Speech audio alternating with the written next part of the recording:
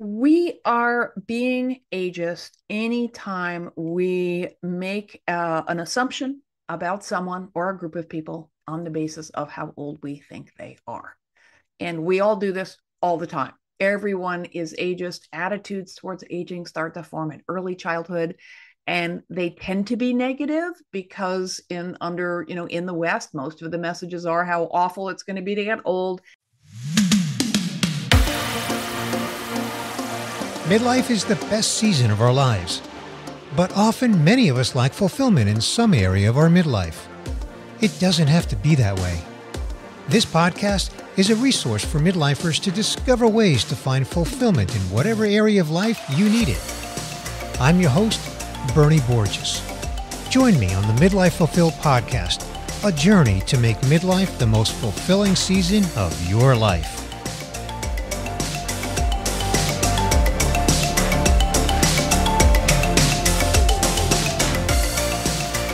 Hello, my midlife friend. Welcome to episode 84.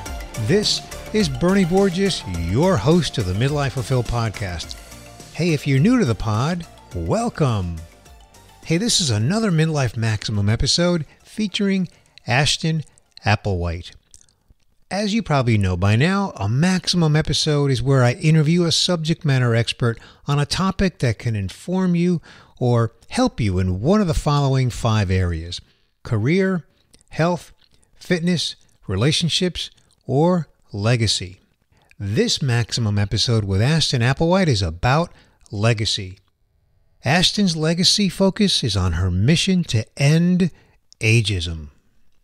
Before I get to my conversation with Ashton Applewhite, I want to give you an update on my virtual happy hour get-together that I'm planning.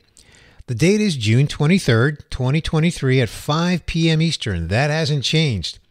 And look, I know that this is not a convenient time for many people outside of North America. I get it.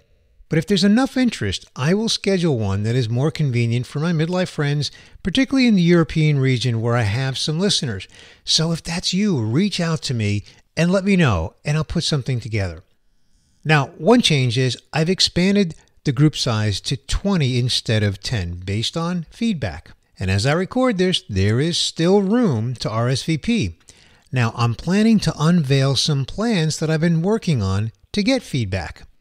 And speaking of feedback, I heard that 10 is too small a group for feedback. That's why I'm doubling it to 20.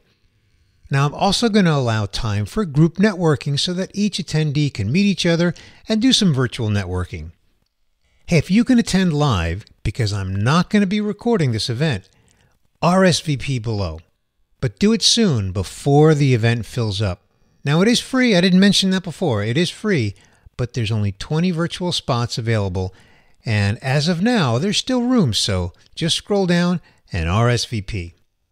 Okay, let me tell you about Ashton Applewhite. Ashton is an ageism activist. She's been recognized by the New York Times, National Public Radio, The New Yorker, and the American Society on Aging as an expert on ageism. And she's been named as a fellow by the Knight Foundation, the New York Times, Yale Law School, and the Royal Society for the Arts. Ashton is the author of This Chair Rocks, a Manifesto Against Ageism. She speaks widely at venues that have ranged from universities and community centers to the Library of Congress and the United Nations. In 2017, Ashton received a standing ovation for her TED Talk at TED 2017. And yes, that is linked up in the show notes below.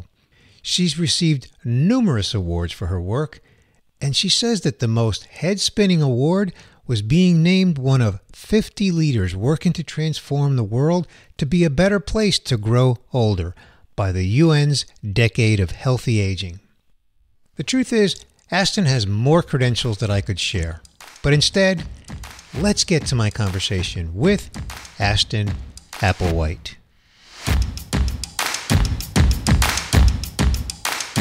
Ashton, welcome to the Midlife Fulfilled podcast. Thank you, Bernie. Good to be here. It's great to have you here. I've been looking forward to our conversation for quite a while. Ashton, I want to begin with your backstory. You have such a wonderful body of work. How did you get to where you are? How did you become an activist for ageism? I got older. I hit my mid 50s, which was 15 years ago, and I realized that this getting old thing was happening to me. And I think that's typical. I think it's hard to imagine getting older, but I also think there's an awful lot of denial around it. Hmm. And I realized that I was really sort of extremely apprehensive about it in this sort of vague, free floating way. And being a nerdy person, I decided to sort of take the bull by the horns and learn about longevity. And I started reading and researching and interviewing people over 80 and learned within a matter of months, if not weeks, how, everything I thought I knew about what it was like to be pretty darn old was way off base or not nuanced enough or flat out wrong. And that just filled me with this intense curiosity about why did we only hear the negative side of the story, what was going on here. Hmm. And it became obvious pretty soon that bias, prejudice, stereotypes around age and aging was the overarching reason. So you talk a lot about ageism. You are characterized and recognized globally as an activist for ageism. Let's put a definition to that, Ashton. Exactly what is ageism?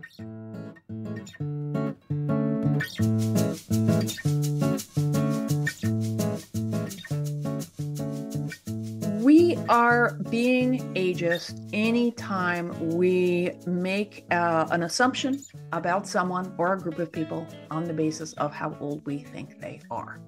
And we all do this all the time. Everyone is ageist. Attitudes towards aging start to form in early childhood, and they tend to be negative because in the West, most of the messages are how awful it's going to be to get old, how disastrous to encounter any kind of impairment.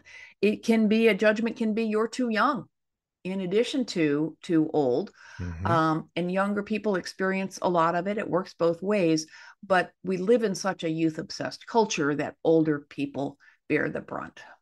So why do you think it's so acceptable in our society and so prevalent in our society? You said a moment ago, everyone is ageist. I've seen you say that before. Why is it just so prevalent? Well, all bias is everywhere around us all the time. I think we're all racist too. We are all shaped by a unique lifetime of experiences. And the challenge here, we can't challenge bias unless we're aware of it, right? So I think ageism has always been around in different degrees, in different cultures, and in different periods of history. It's never not been there. I think it's more a question of, well, one thing happened is people started living longer everywhere in the world. There are a lot more old people than there used to be. And in the 20th century in the US, age started to be conceived of as a social problem that we could fix or solve, air quotes around that, because aging is not a problem. Aging is moving through life. That's when the retirement community got invented. That's when Social Security started to lift, millions of older Americans out of poverty. So we became more age conscious. There were more older people. So those are historical developments. I think ageism has gone less questioned for sure than other forms of prejudice. And as to why, I'm not sure. Perhaps because it's harder to find the bad guy, the opponent, with racial differences, there's the other color, the other ethnicity, gender, there's other genders. With ageism is a prejudice against our own future older selves. And that is a more complicated and sort of subtle and more elusive reckoning than these other forms of bias. And Ashton, your body of work is truly amazing. I've watched several of your speeches on videos, your TED Lucky Talk. you. And you've written, I believe, 4 books, if I'm not mistaken. And the one that seems to be the most prominent is This Chair Rocks, a manifesto against ageism. I'd love to hear from you What are you hearing from CEOs and just other members of the C-suite when they hear you talk around the things that you describe and explain and educate us on in your book, This Chair Rocks? Well, I would be like to be hearing a lot more from CEOs. I believe, diversity, equity, and inclusion initiatives are on the rise. Companies are well aware now that having diverse teams makes companies work better, makes teams work better, makes companies more able to respond to a diverse customer base. But age and age bias is only part of the agenda. I the last heard 8% of corporate DEI initiatives. I bet it's grown a little bit since that, statistic floated onto the internet. But if you think of as criteria for diversity, gender, race, sexual orientation, they all pop up. Sometimes, ability, disability is there. Usually, age is not there yet. So I would like to hear from more of them about that. And my ask to your listeners is that when you are in a business setting, I think many of us have learned to look around. Gee, there's only one woman on the panel. Gee, it's a panel about racism and everyone's white. What's up with that? Or a panel about women's rights and they only have one woman there. No matter what the topic of the panel is, if everyone is the same age, it is not responding to the needs of the community. It's not responding to the people who are going to use the thing. It's not, because, the world is made up of people of all ages. Yeah, that's an understatement. Ashton, in one of your many videos, you talk about 5 ways to address age and disability biases in the workplace. And I'm just going to list those 5 ways, and then I'm going to ask you a follow-up question to these 5 ways. Thank you for not making me remember what they are. I know better than that. A little cold sweat there. Thank you. Yeah. So the 5 ways are: check your own bias, take the neck check, meaning look around, be an ally, the bull looks different, and aging and disability are not problems. You've already alluded to that. So are you encouraged or are you discouraged when you look around the workplace as it relates to those 5 ways to address age and disability bias?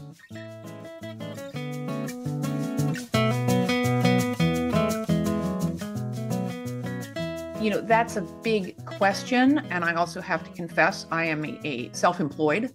So I am not dealing with those issues on a daily basis, running around to offices collecting data unofficially.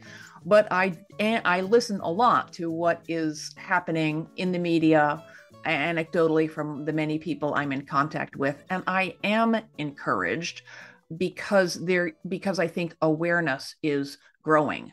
A lot of people during COVID said, oh my God, COVID has made ageism worse. And I don't think it made ageism worse or ableism worse. And ableism is ability, disability, both are to ableism what age is to ageism, just by way of a definition, right? It's discrimination and stereotypes and assumptions on the basis of how we think someone's mind or body works. I don't think it made those prejudices worse. I think it brought age in particular out from the corners and into the middle of the room and exposed the systems that were there all along. Just like I think, the Black Lives Matter movement didn't make racism worse. It made us think about it. It came more to the forefront of our thinking. So I am encouraged by that. And I also am encouraged by all we have learned about how to address different forms of bias. Every form of bias is unique, and the way each person experiences a bias is different. You can be 2 Black people from the same community, but one of you experiences gender bias and another experiences, bias on the basis of appearance. Whatever, it is unique to each of us. But what we have learned, broadly speaking, about confronting bias and becoming aware of it in ourselves and how we replicate it, typically unconsciously, those tactics apply to awareness of all different kinds of bias. So even though age bias is the last to the party, how's that for a misguided metaphor about prejudice, but it's the last one to reach towards general public awareness, we are not starting from zero. We are building on the basis of all we have learned about confronting and dismantling bias of all different kinds in all different settings. Okay. what is the cost of ageism? And I'm not asking for a number as in a dollar cost, but what is the cost to the workplace or to society as It, we deal with ageism? incalculable. I mean, in the global economy, trillions. The wonderful scholar named Becca Levy did a study that estimated the annual cost to the U.S. healthcare system of ageism in healthcare alone, annual at $37 billion. Hmm. Now, what is the cost when an older person doesn't receive treatment and dies? Good luck putting a number on that, of course. What is the cost when a person sends out hundreds of resumes and doesn't get a single response? And or perhaps she eventually lands one, and it's hard for older men, it's worse for older women, it's even harder for older women of color, and so on. All these things compound themselves when the interview on which she's pinned all this hope because she's desperate is over the minute she walks in the door or turns on the camera, right? If it's a virtual interview, what's the cost to that in terms of not being able to pay her rent, of not being able to, feed her kids, and the cost to all, even those of us who are not so economically precarious, us, and it is gendered. Women are punished for appearing to age. And when you live in a culture where everyone on the billboards, is 18 and flawless, it's hard for all the 18-year-olds who aren't flawless, which is to say everyone, because everyone is flawed. It's hard if you are that age and do, look like you're quote unquote supposed to look. And as we age, especially as women, there are these messages that are incredibly corrosive. But thinking on the optimistic side again, think how much we have learned in recent years from the body acceptance movement, from the fat acceptance movement. Like, no one is perfect. Comparing ourselves to others is destructive and pernicious. And we have to make our peace with what we are, accept who we are, maybe even embrace who we are, because that is the way forward.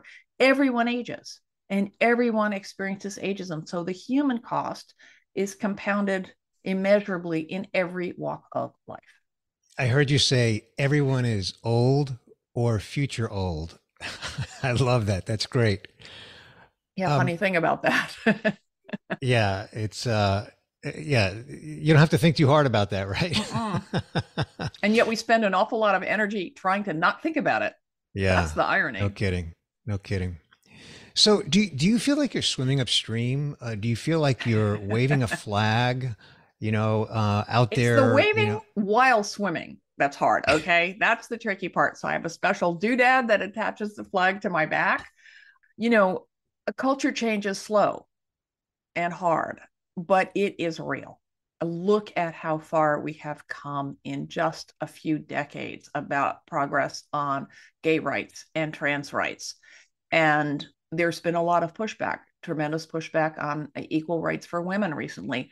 But no one gives up power without a struggle. You don't get pushback unless you're actually starting to threaten the systems in power. So, yeah, I'm swimming upstream because we live in a patriarchy, which is a system where men have more power than women do.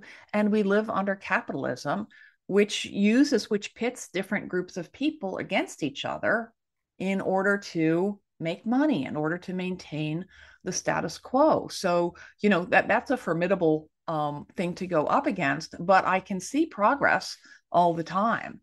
And none of that, you can't be in a hurry in this line of work. And I see many, many signs of progress. What about DE&I? You mentioned that earlier. Is age becoming more recognized as part of the DE&I movement? I think so. Not fast enough. I was, ranting about that just this morning. I think even progressive people don't yet see that age is, of course, a social justice issue. I think there's a trap here, a way of thinking like, gee, I'm already doing everything I can to up my anti-racist game, or I'm spending all my time on, women's rights or, literacy for kids, whatever the thing is. And that sets us up to sort of zero sum thinking. And I've heard it called the oppression Olympics. My cause is more important than your cause. And I will say that I do think Racism deserves our special attention because of the hideous way it's embedded in American history. But that said, I think it's really important to understand that when you are working to against racism, you are making the world better for older people of color. When you are working against ageism, you are making the world a better place for older people of color, and so on, in all the infinite variations of that, right? Working on women's rights makes the world better for older women because we make up way more than half of the oldest population, et cetera, et cetera. So when we work against any form of prejudice, we are chipping away at the fear and ignorance that underlie them all. When you learn in a DEI training session, oh crap, I did think that. I did say that. That is, that's the hardest part of any of this, is acknowledging that you too have been brainwashed and you too are part of this system. We all are, no judgment. But that process of awareness, that my son's girlfriend called it a no shit, oh shit moment. Like, oh really? That's how, oh yeah, I'm part of it. That it's different, of course, depending on the circumstance, depending on who it happened with, depending on what's at stake. But that sense of awareness is universal to acknowledging internalized bias, and we can build that muscle. And what we learn in one situation is, broadly speaking, applicable to another. Or maybe we just become a little more humble and think like, gee, I don't know what this person is up against, but I remember that time that I made an assumption that I'm sorry I did, so I'm going to listen better this time. That's a huge thing. Every little change ripples outward.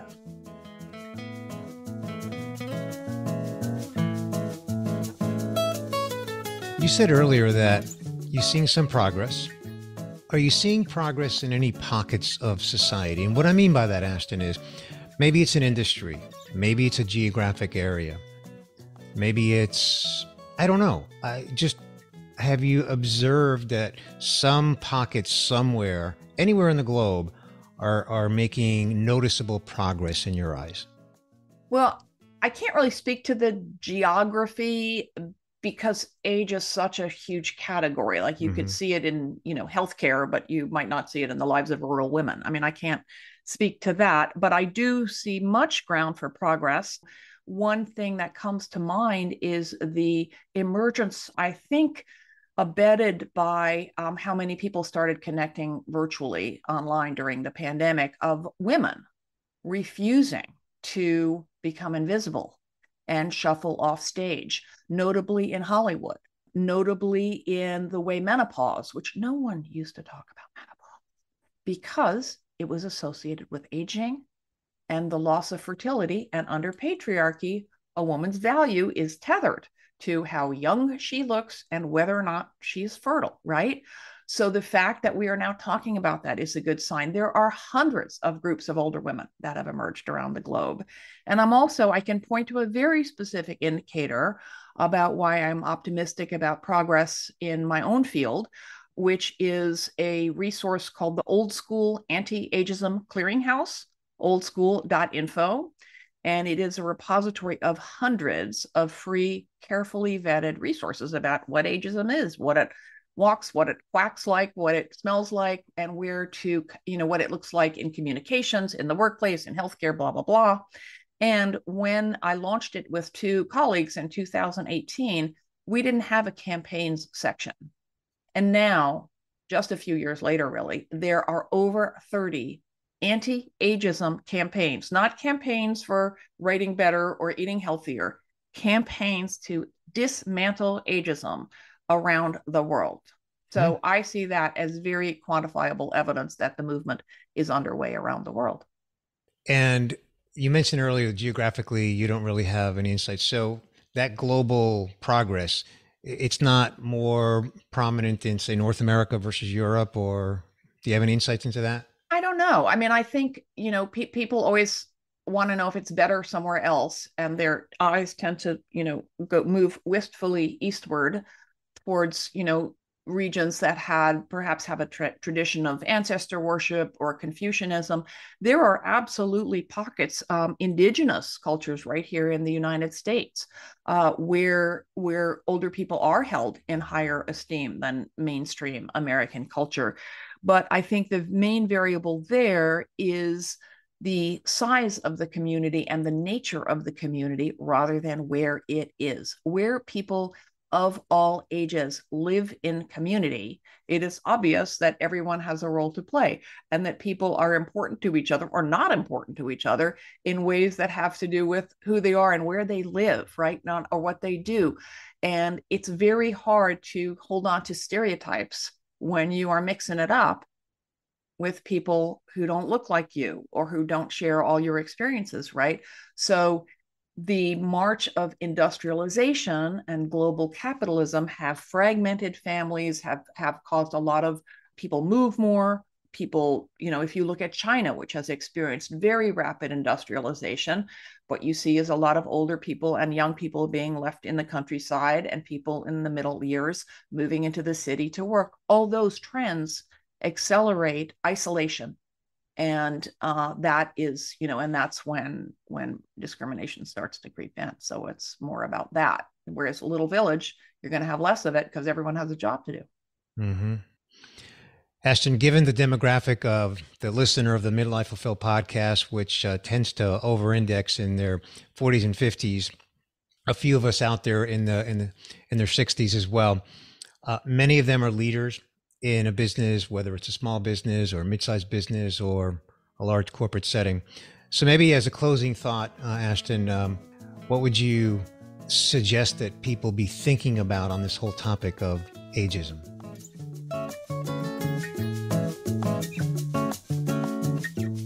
Well, I would say that some of you, the younger ones, are still in the trough, if you know about the U curve of happiness. So I would say it gets better, it gets easier.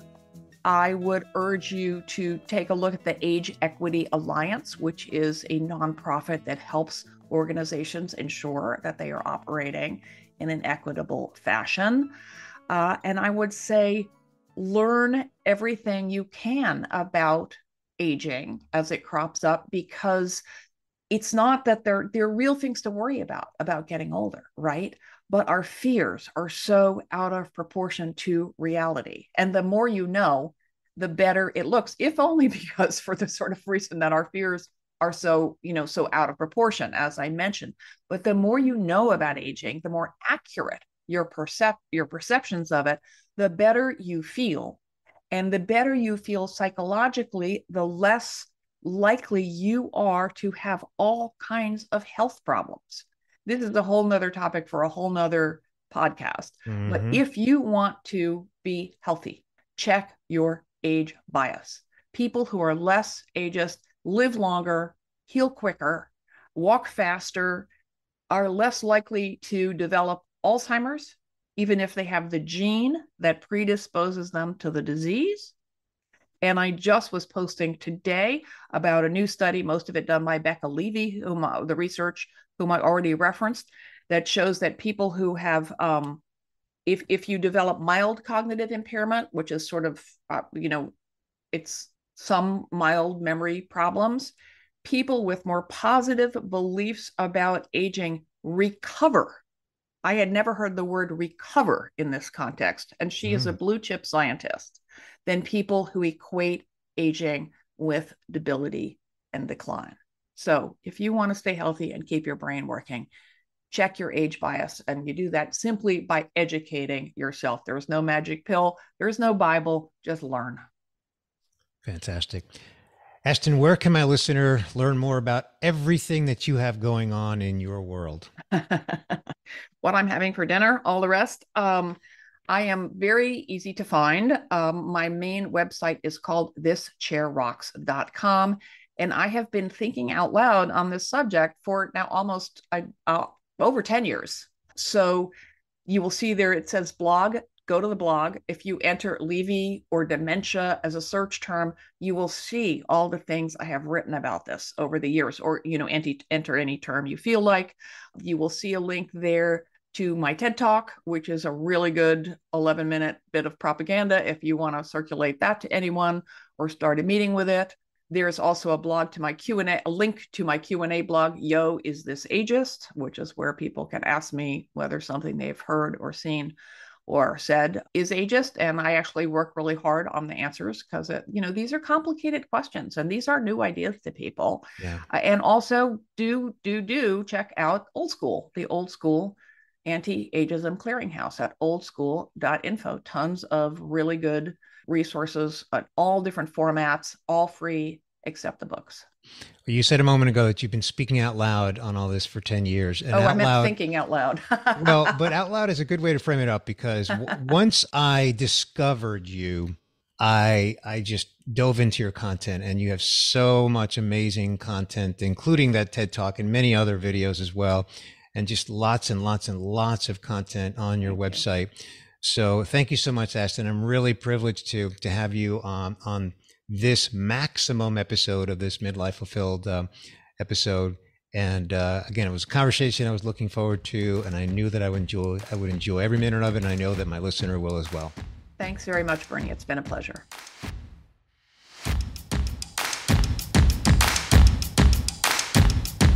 I want to thank Ashton Applewhite for sharing her insights and her deep expertise on ageism.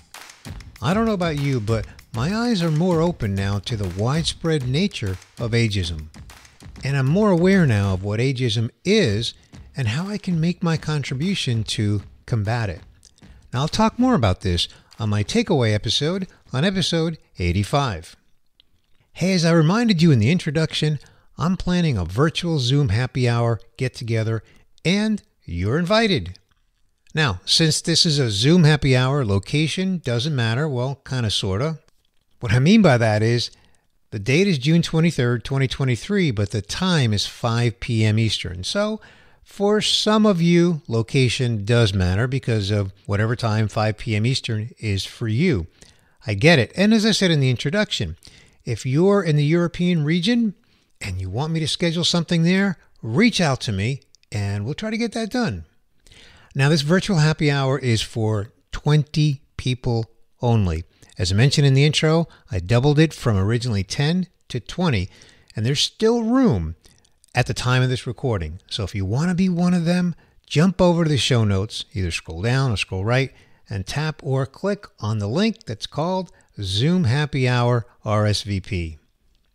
During this event, I'm going to unveil something that I'm working on. I'm excited about it.